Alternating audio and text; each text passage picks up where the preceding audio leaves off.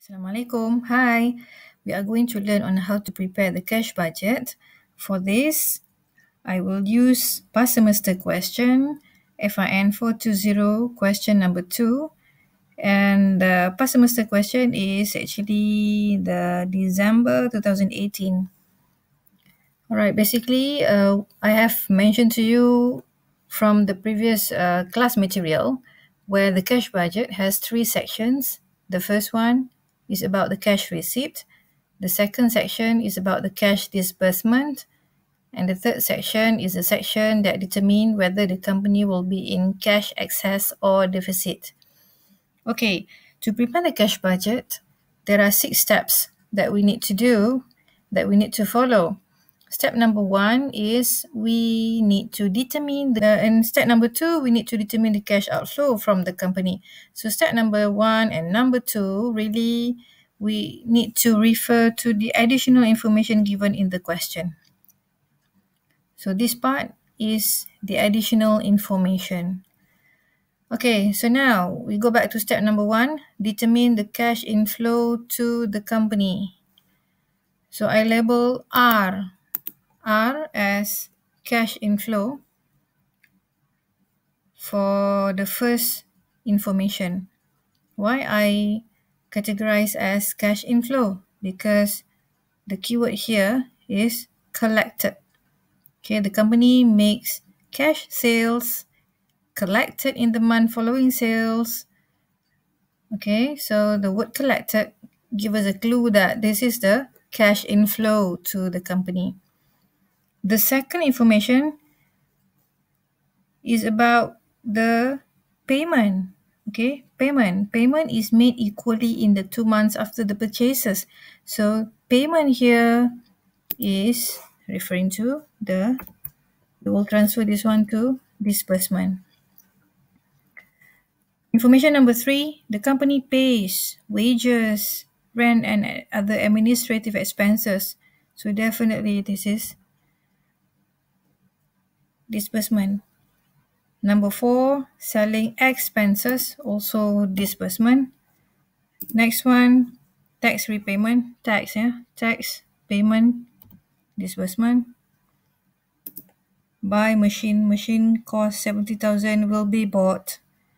So that one is the disbursement.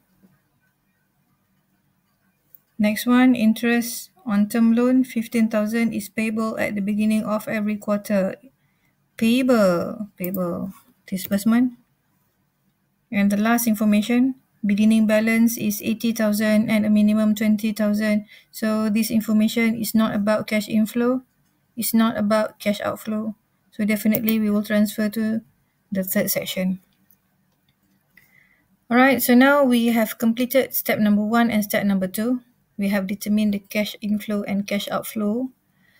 We go to the step number 3. We need to copy monthly sales figure and paste in the cash budget.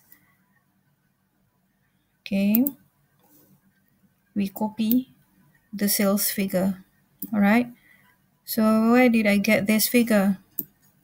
I get from this. Okay, I get from this. So I copy the total sales figure into the cash budget. Alright. So next, step number 4, fill in the cash receipts section in the cash budget. Step number 4, fill in the cash receipt section in the cash budget. So we want to fill in the cash receipt section. So this is the cash receipt section. So the cash receipt is the section that specify the collection that we make. Okay, collection of cash that we make. So based on the information number 1, the company makes 20% cash sales. That means 20% of sale we will collect in the month of sales. Okay, 20% of sales will be collected in the month of sales. So 0.2 times this figure. That means the collection for January, we make sales of 2.5 million in January. We able to collect from customer only 500,000 ringgit or 20% of this amount in the month of sales. 50% is collected in the month following sales. That means the 50% amount of sale of January sales will be collected next month. 0.5 times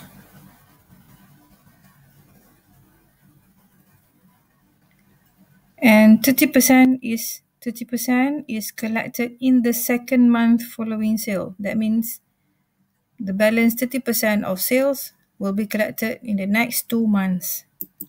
Here.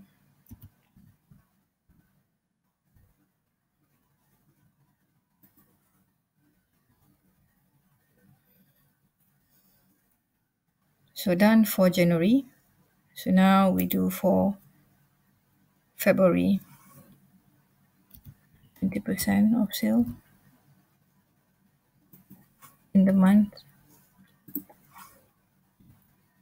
50% of sale will be collected this month. Sorry, this one. The balance 30% will be collected next 2 months. For March, 0.2 times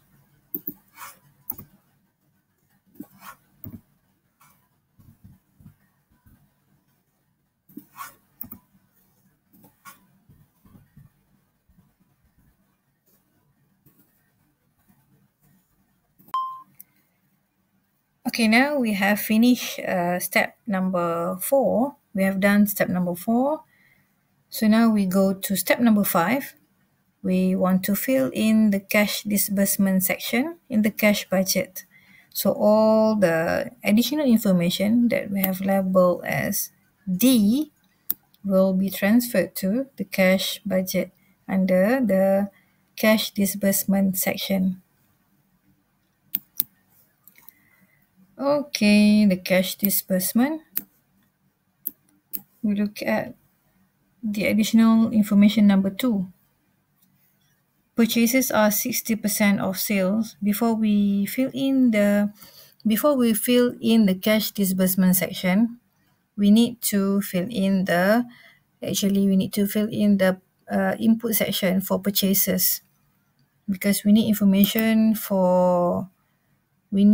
information about the purchases figure so that we can fill in the payment section.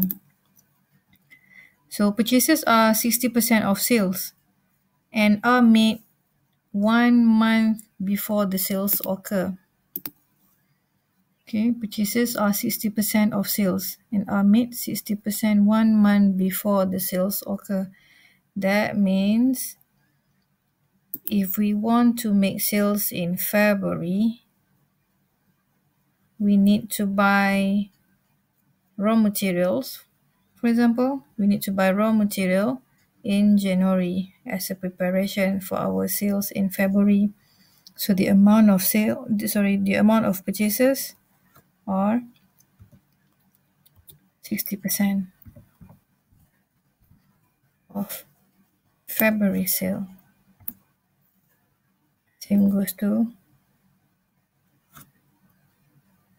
March, 60%.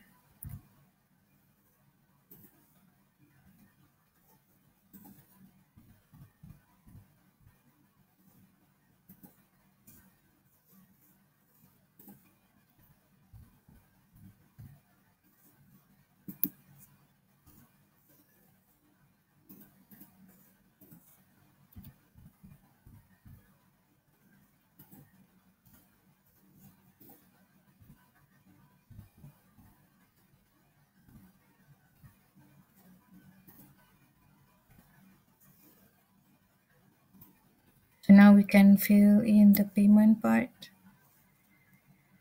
Payment is made equally in the 2 months after the purchases. Payments is made equally in the 2 months after the purchases. In the 2 months after the purchases.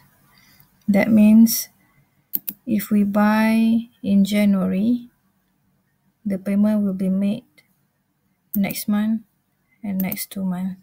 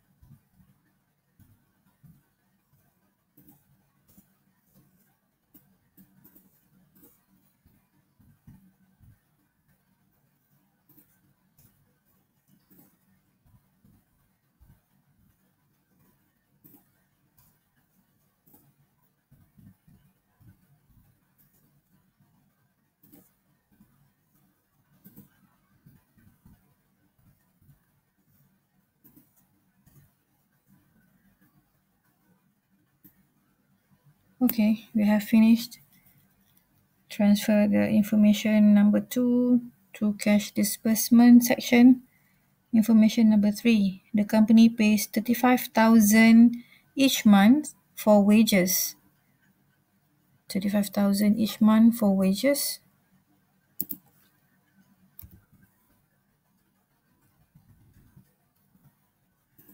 $35,000 each month for wages.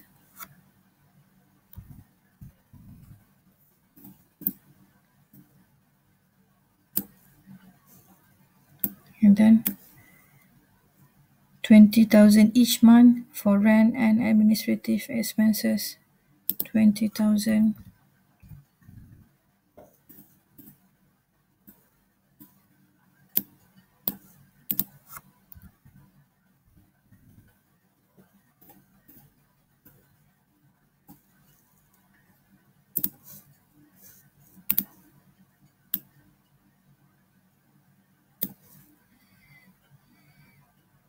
Next, selling expenses are 40,000 per month. Selling expenses 40,000 per month.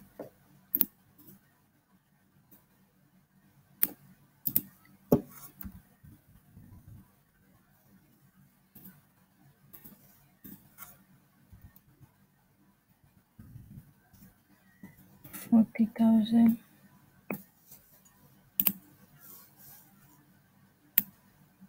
The next, tax repayments of 30,000 are made at the beginning of each quarter. At the beginning of each quarter, that means first quarter is January, February, March.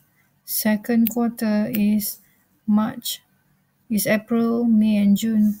So the beginning here means in April.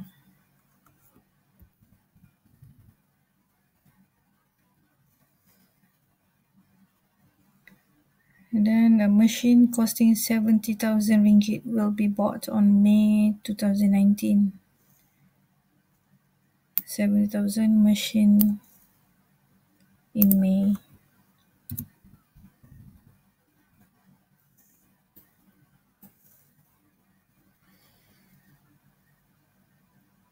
We are not going to record this 200,000 ringgit of depreciation, as depreciation is not involve physical cash transaction. Interest on term loan 15,000 is payable at the beginning of every quarter. Interest on term loan 15,000 beginning of every quarter.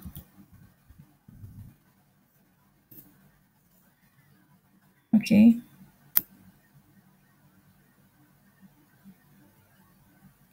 So now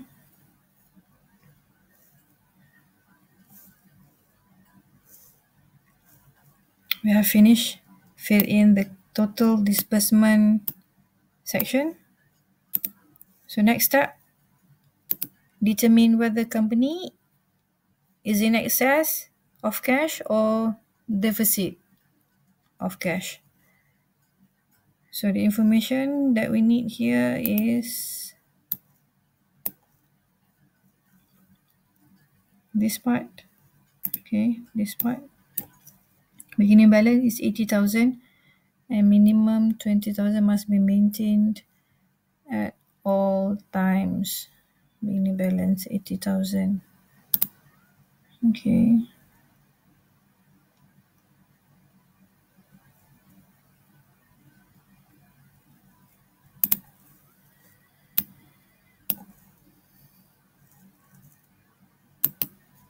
So beginning balance. So this part, to determine whether the company will be in cash surplus or shortage, here is the formula. Firstly, we need to calculate the net cash flow.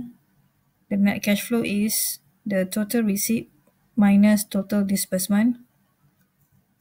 And then you need to add the beginning balance, in this case 80,000. When net cash flow plus beginning balance, so you will get ending balance, and then ending balance minus minimum balance. Minimum balance here is 20,000.